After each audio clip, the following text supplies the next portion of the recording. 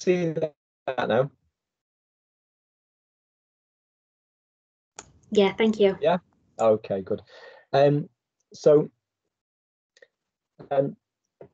just to explain here, I'll be looking to the right and to the left of me. I've got my timer on the left and I've got my notebook on the right. So I'll be looking around as I'm speaking. And I'm going to give a very brief introduction to some basic concepts in research. For some of you, these might be quite familiar, and hopefully there'll be some space for questions at the end. First of all, I'd like to say something about myself. I have my background really in clinical work is mainly in stroke rehabilitation. So I understand that most of you today will be coming from a mental health background. So my experience in mental health OT is limited really, other than what I did as a basic grade rotation as a student. But hopefully what I've got today will still be of interest. So I worked I was employed by the NHS for 15 years. For a lot of that time, I was team leader for stroke rehabilitation in the Royal Liverpool Hospital and Broad Green Hospital. And if anybody knows the Royal, it's well, I'm sure some of you do. Now part of Liverpool University Hospital Trust. It's one of the busiest accident and emergency departments in the country. And we were very proud of the work that we did in stroke rehabilitation there. So my role was as team leader for what was called the complex team. So I did a lot of work with service users with stroke and stroke survivors, both at the acute stage and then at the subacute, the rehab stage in the stroke rehabilitation unit at Broad Green Hospital. That's my clinical background. And there I was very interested in both the motor and sensory side of rehabilitation, particularly focused on rehabilitation of the hemiparetic upper limb, but also in cognitive and perceptual rehabilitation as well. That's another key interest of mine. So I'm very interested in memory, attention, information processing, and perception as well in neurology. But since 2015, I've been working at the University of Liverpool. For a short time, I worked as had a joint academic and clinical post. But if anybody is familiar with those posts, perhaps if anybody's been speaking today, they'll know it's actually very difficult to maintain those over a number of years. So I opted in 2015 to become a full-time academic at the University of Liverpool. But what I have done, I've attempted to do, is to maintain a clinical profile and with an honorary contract at World Teaching Hospitals. Obviously, with the current with the pandemic, it's been difficult to maintain that. But I have spent some time at Clatterbridge Hospital and would like to, possibly go back there again once the pandemic situation is resolved. Now, and that's working in with neurological patients. Now, my research interests, one of the things which I think is a bit unusual is that my research does span both very quantitative research, as I'll talk about during this presentation, but also qualitative research as well. So I work in both fields, and I've so I can talk a little bit about both approaches. Hopefully that will be of interest to you. Now let us go on to look at the things I want to talk about here today. So the first question which occurs is, what is research? And I want to try to define a little bit what research actually is. So research is an approach to reality, to the outside world, in which tested procedures and methods are used to gather and synthesize data. Now I want to just focus on this word synthesize for a minute, because it's quite an important word that comes up in research. Synthesis means that you draw connections between things, you show how things fit together, and try to draw some overall conclusions from it. In research terms, that can be done in very many different ways, as we'll see in future slides. But this idea of synthesizing, bringing things together, showing the connections between individual items of data is very, very important. So not just gathering data, but synthesizing data. Now, as a result of using tested procedures and methods, research has a methodology. Methodology means the study of method, how we conceptualize the methods that we use in research. And we will see that research, different approaches to research, have different associated methods and methodologies linked to them. And also, research should involve exploring data in an unbiased and objective manner. Now, I'd like to focus in here on this word bias, which unbiased comes from. Now, bias in research terms, obviously we use the word bias in everyday life in a slightly different way. In everyday life, we tend to, if we're biased about something, it means we might have an unfair attitude to somebody or something based on some characteristic that they have, which we don't particularly like or judge in some way. That would be a bias, and it would be considered in clinical practice to be a very poor thing, a very bad thing, wouldn't it, if we were biased towards some of our service users because of particular characteristics that they had. Jonathan, sorry, just to interrupt. I don't think the slides are moving along. I think if you try and put it into slideshow, and then you might be able to manually move it across. So what slide are you looking at now, everybody? Can you tell me? It's still the first one, the introduction page. How about now? Anything now? No, it's still on the introduction page. So what I'll do, Tori, is I will come out of slideshow and I'll go back into it again, because I can. It's moving fine here. Give us a sec. Let's see what we can do. Lovely. Sorry for interrupting. Sorry about that, everybody. I'll see if I can sort this out quick. Oh dear. So I'm going to come out of sharing now, and I'm going to go back into sharing. So let's see if I can see it now. Okay. Now, can everybody see that? Tori, what slide are you looking at now? What's the slide that you're looking at now? So it's the what is research one. Oh, that's it. That should be the right one. And what about now? Thank you. Sorry, which one are you looking at now? The first page, a brief introduction.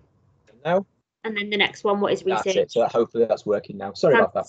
Thank you. Okay, so we just talked about the idea of bias. And the point I was making was that in our everyday life, we often use words in some ways which are slightly different to the way they're used in research terms. So I've talked about the word bias. That would be considered quite a bad thing. For example, if you were working in clinical practice and you treated your service user differently because of some characteristic they had that you perhaps didn't like in some way or had some kind of irrational response to, that would be bias and would be considered to be a bad thing. But in research terms, the word bias indicates things which may be influencing the results of the research, which the researcher has not acknowledged or has not controlled for. So things which can be distorting the research results in some way, which are not acknowledged or controlled for by the researcher. So here's an example from quantitative research. If it was the case, for example, that you were interested in assessing the resting blood pressure of students between the age of 18 and 21, and you wanted to take a sample of, say, all of the students at University of Liverpool, and you wanted to take measurements of their resting blood pressure to try and get some average data, some mean data about what the resting blood pressure of a typical student is, then if you recruited students who were only available on campus, if you went around campus on a Wednesday afternoon to recruit students for your study, you would likely get bias in your results. And the reason is that because Wednesday afternoons at universities traditionally is a day when there's no teaching, and it's the sports fixtures afternoons. So when university sports teams go off to play matches against other universities. Now, what that means, of course, is that students who are around on a Wednesday afternoon are more likely to be athletic, they're more likely to be fit, and as a result, would be more likely to have a lower resting blood pressure than other students would be. So you would have bias in your results. If you measured those students only and then said that this is therefore the mean values of blood pressure, the resting blood pressure that you found in this group were representative of what you would find in the general population of students at the University of Liverpool between the ages of 18 and 21, that would be an inappropriate statement, because in fact what you'd measured what your sample would have been a biased sample, because the sample that you used would have been students who are more likely to be quite fit in the first place, and therefore more likely to have lower resting blood pressure levels. So you would have bias in your results. Now, a lot of, especially in quantitative research, a lot is the methodology or the methods are aimed at reducing bias. In other words, controlling for what are called the different variables which could influence the results. So one way in that hypothetical example that I just gave you would be to sample the student population in such a way that any student had an equal chance of being included in the sample. So it wouldn't just be students who were around on a Wednesday afternoon. You would use a technique which would mean that all students between the ages of 18 to 21 had a reasonable chance of being invited to take part in the study. And that would hopefully lead to less bias. And when you reported your results, when you reported, say you had a sample of 500 students, and it should say the population of students in the University of Liverpool is about 20,000. But if you had a sample of about 500, you could say with some degree of certainty that the mean resting blood pressure in your sample would be generalizable to the wider population of students, because in other words, because you controlled for that during your sampling. That would be called random sampling. So that's the concept of bias. Bias is all about trying to stop uncontrolled for factors influencing the results in a way which means that the results are actually quite misleading. And indeed, the way we explore data in research should also be objective. Our own subjective opinions about the research should be kept to one side as much as possible. And a lot of scientific method, especially in quantitative research, is all geared at that, trying to keep the subjective views and viewpoints of the researchers out of the picture when analysing the data. I read once that somewhere it said that the scientific method is basically a way of stopping researchers fooling themselves about their own results and trying to keep their own kind of subjective interpretations out of it. And that's important because, of course, if you're testing a treatment, a hypothesis, you want your treatment to work, basically. You want to be able to find evidence that the treatment that you're testing is useful and successful, and therefore, there's always a temptation to stress the most positive results. So scientific method is a way of stopping that happening, basically. One of the things that we do, for example, in quantitative work is that when we're analysing data, we introduce what's called blinding into the process. And what that means is that the researcher, for example, when looking at the data from the experiment, say they're testing out a new approach to treating people with dementia, such as cognitive stimulation therapy. They have one group of service users who just have normal OT, standard OT, whatever that is, and they have one group of service users who have standard OT plus cognitive stimulation therapy.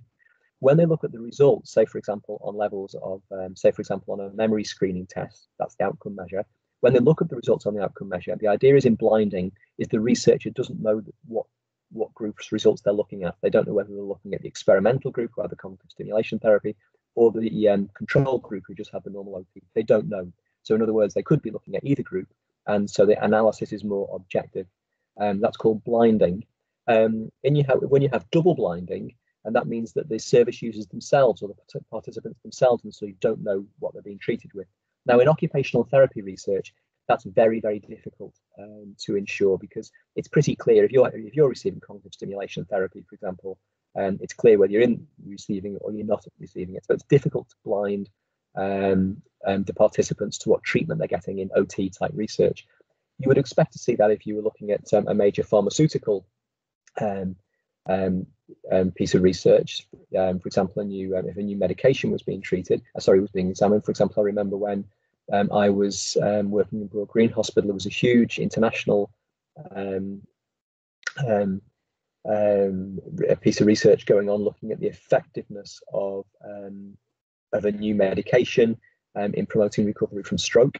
It was administered by research nurses, and the research nurses basically had a sugar pill and the real pill, which they were distributing to different participants who'd agreed to take part in the study. They looked the same, they tasted the same, but they were different. And the only people who knew what was what were the people who were actually controlling the allocation control group. And the nurses who were administering the medication didn't know what it was, and the participants didn't know what it was.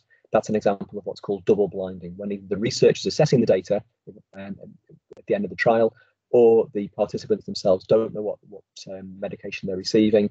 That's an example of what's called double blinding. And again, it's a way of introducing objectivity and taking out the subjective factor, because if somebody felt that they were receiving the medication, they might begin to respond in a different way because they felt they were getting this experimental treatment that they'd heard about, for example. So it's all about trying to control and reduce those type of factors. Now, thirdly, research is conducted within a philosophical framework, as we'll see, and we'll talk about some of the philosophical approaches which underpin research in a bit. So research may be of different types. Research can be primary, and this is when the researcher is involved in collecting new data about a topic. So actually carrying out research to find out something new, sometimes called discovery science, to find out something new about a particular area. But research may also be secondary, and this is about reviewing data that's already in existence.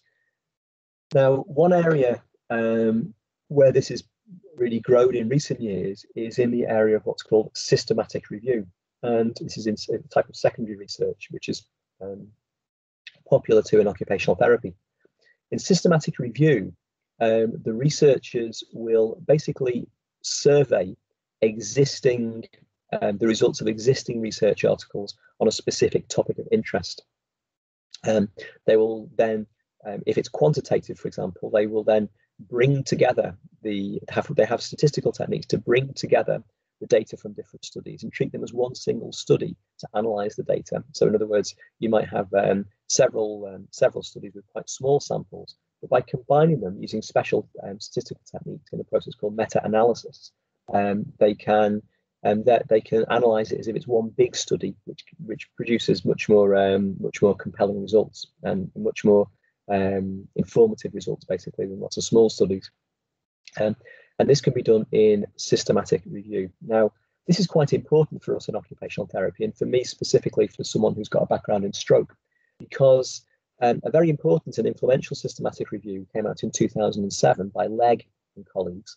And this was a systematic review published by the Cochrane Collaboration, which is an international collaboration, academic collaboration based around systematic review, which is often considered the gold standard in systematic review. And this particular one showed that by surveying and reviewing and doing meta-analysis of the results of several research articles that had already been published, they were able to show that occupational therapy focused on retraining personal care activities actually was very effective for stroke patients. So stroke patients who had occupational therapy, stroke survivors who had occupational therapy, focused on personal care activities, had a significantly greater chance of achieving independence in personal care than those stroke survivors who didn't. So it showed basically that occupational therapy worked, and that means that we are one of the few professions that are involved in stroke rehabilitation that have some body of evidence, convincing evidence, to show that what we do works. So we're very proud of that. And it was a very important piece of secondary research, which was a systematic review. So systematic review is quite influential. Additionally, research can be inductive or deductive.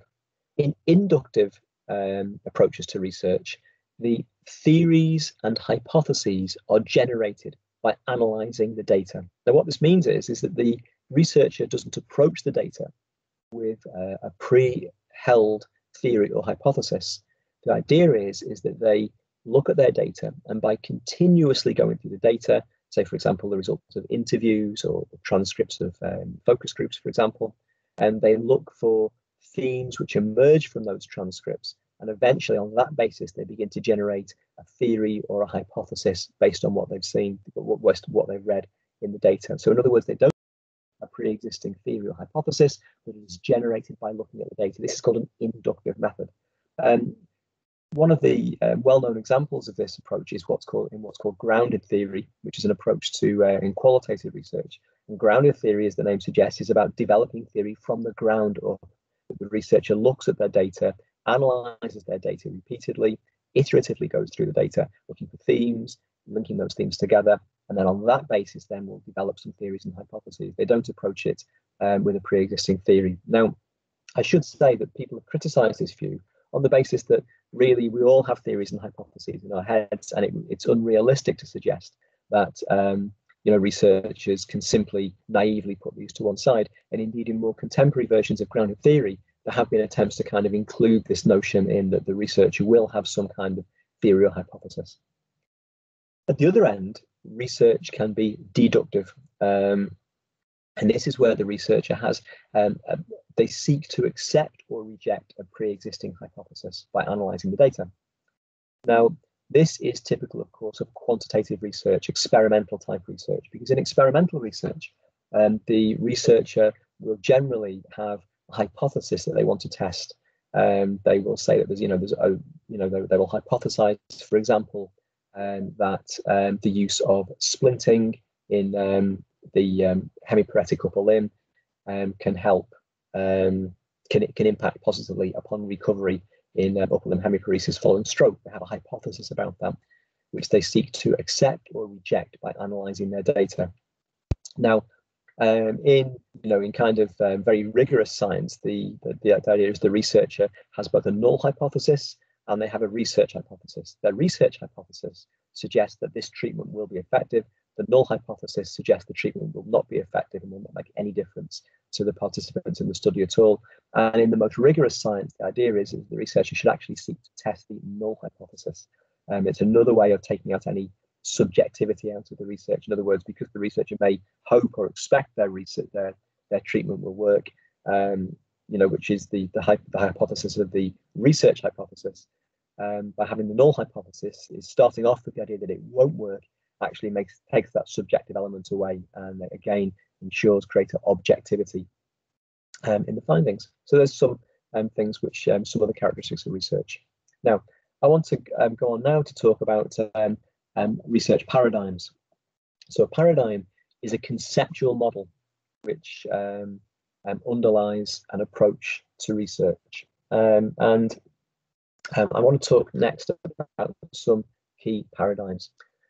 So paradigms are said to have three characteristics and also ask some specific questions. Characteristics are ontology, epistemology, and methodology. Let's have a look at each of those terms. So in ontology, these are all philosophical concepts. Ontology, the question is, what is reality? What is existence? For some researchers, especially people in quantitative research, the ontology is that reality is out there to be discovered. It's measurable. It's something which exists externally of our senses and can be measured. So ontology, and things definitely exist beyond our perception of them, and we can measure them and understand them to some extent.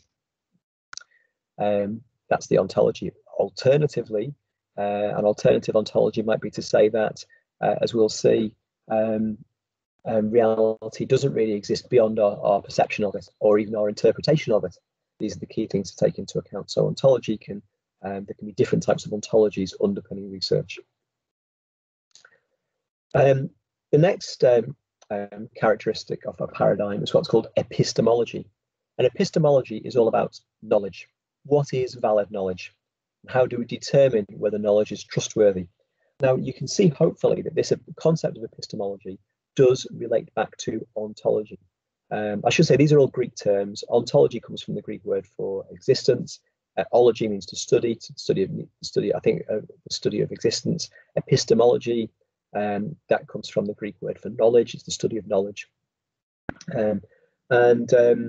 So when in epistemology we ask what is valid knowledge, what we are saying is, for example, if you have an ontology which suggests that the way people perceive and interpret their world is the key thing in reality, then your epistemology is going to look at how you consider valid knowledge approaches which attempt to explore that, to understand the way people look at their world. So when we look at more qualitative approaches, and we look at people's feelings, experiences, and viewpoints, that's the epistemology which comes from that type of ontology.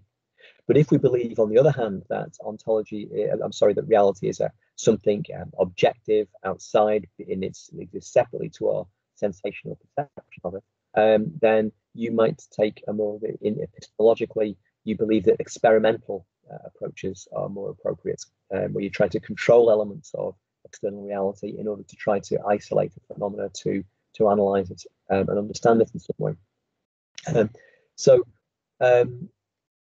And I would say as well, this doesn't necessarily mean that the researcher has to walk around being an ontologist who doesn't believe that reality exists objectively in people's perception, or believes that objective reality is there. You don't have to believe one or the other. The question is, I would say, is what kind of questions you're asking at any one time in your research, and that would give you an idea of what ontological and epistemological standpoints you might take. And I would say both can be valid in different circumstances. It's not that you have to commit to one type of ontology or epistemology for the rest of your life. Both can be useful in depending on the questions that you're asking, as hopefully I'll show in the next slide. So let's move on. Methodology is how we find things out, the study of methods, methodology, the study of methods and how research is conducted. Now, we move on to our final slide as we come to a close here. I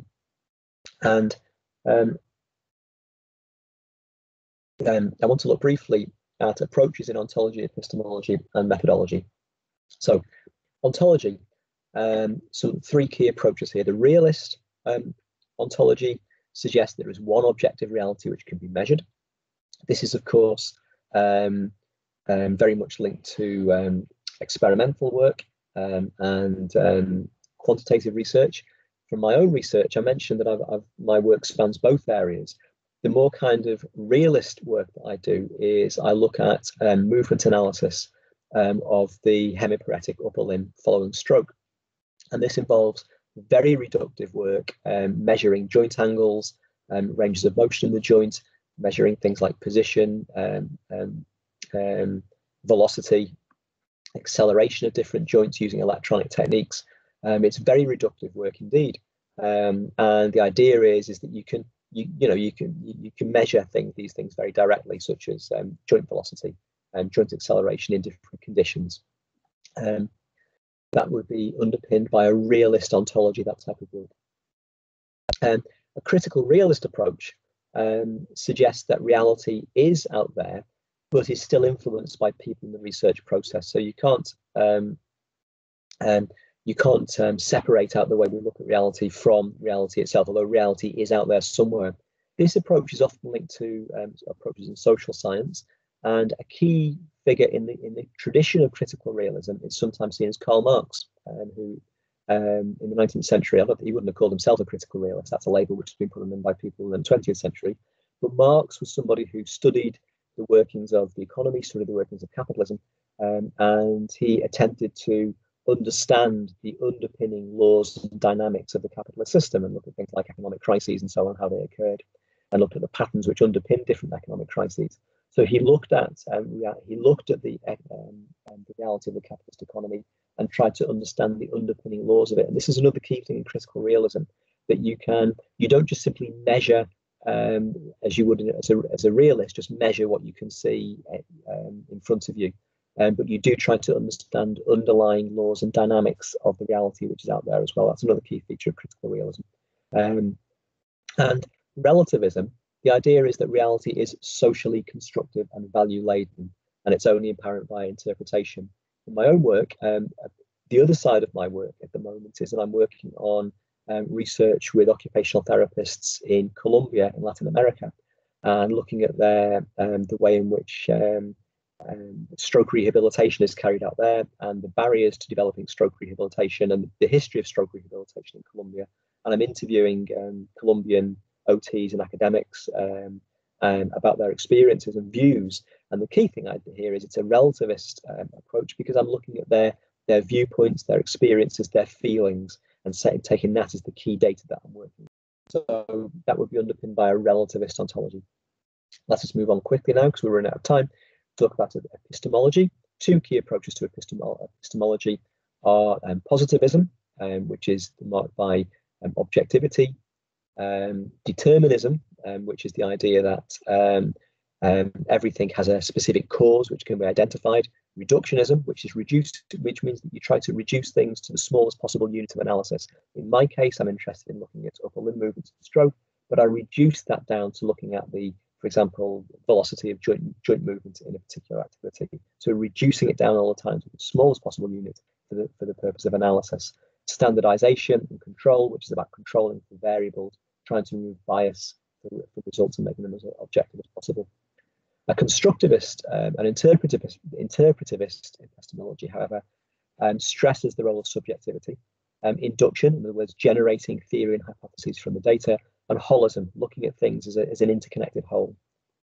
And these things mark constructivism and interpretism. And I would say that generally speaking, in occupational therapy research, the trend is generally towards constructivist and interpretivist epistemologies, flowing from a relativist ontologies. Methodologically, this brings us finally to quantitative research approaches, such as the experimental approach, at its highest level, the randomized control trial, and qualitative methodologies, which could include, for example, things like phenomenology, participatory action research, grounded theory, all different approaches, and ethnography, all different approaches to looking at data in order to understand the viewpoints, the feelings, and the experiences of the participants, and seeing that as the key thing to look at. But as I said, I should say that, as I've shown in my own career, it depends what question you're asking at any one time. If you're asking a question about the range of motion in the upper limb following stroke, well, of course, you want to use a realist ontology, positivist epistemology, and quantitative methods. If you're interested in understanding the occupational therapist's views on the history of development of stroke rehabilitation in Colombia, we'll then use a relativist ontology, constructivist epistemology, and a qualitative research methodology. So it depends very much on the question that you're asking, and there are different approaches which are valid for different questions. There isn't one way, I would say there isn't one correct or incorrect way of looking at the world. It's basically about the question you're asking at any one time. So I think I've finished there. Thank you very much. And I'm afraid I don't think we have got any time for questions. I'm going to stop sharing the screen now. Fantastic. Thank you very much, Jonathan, for that overview on research methodology. Any questions, if you just want to submit them into the chat box, what we'll do at the end is we'll collate them all, and then we can send out the answers to your questions when we send out the supporting documentation at the end of the day. So thank you so much for your time, Jonathan. That was really, really helpful, and it was really interesting to hear your own perspectives from your research projects. Brilliant. Okay. Thank you so much. Thanks, Tori. I've got to go now, but do you want the slides, by the way, or anything like that, or do you want to? Yeah, that'd be really helpful. Thank you so much. Shall I email them to you? Yeah. Yes, please. Lovely. Okay. Thank you. Thanks a lot. Lovely. Bye. Thank you. Bye-bye. Bye. So we're now going to take a